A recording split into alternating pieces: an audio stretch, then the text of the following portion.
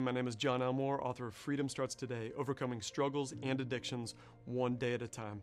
As a recovering alcoholic and now the director of the world's largest Christ-centered 12-step recovery program, I've literally met with thousands of addicts and strugglers who come through the doors of the church asking, how can I get free from this lifelong, decades-long struggle? And what I tell them is, hey, could you quit for the rest of your life? And I say, no, well, I'd like to, but the answer is no. History would say no. And I say, I know that. Could you, by God's strength, quit for the next 24 hours? And the answer to that is always, yeah, I could go 24 hours. And I say, great, then let's do that. And we start to walk one day at a time together with that proactive commitment to sobriety from whatever the struggle is for 24 hours.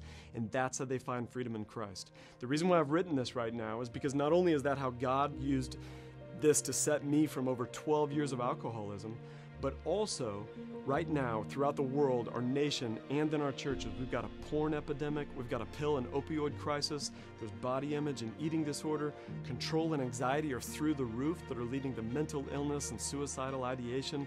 There is just addiction rampant, and it's happening within the church. And so we have to provide an answer. So many churches don't have a recovery ministry, and pastors aren't equipped to address this. And so we want to get a tool into the hands of the people, those who are struggling, those who are in Christ and yet suffering in silence, to say there is a way out. Jesus has given a way out with the body of Christ in a proactive decision, one day at a time. Freedom Starts Today does just that. It's not some huge theology on addiction. An addict and struggler doesn't have time for that. Instead, it's a very practical next step that they can put into place immediately, day one, as they pick up that book. Thank you so much for your efforts to get this in the hands of people so that we can see addiction eradicated from the church through Freedom Starts Today.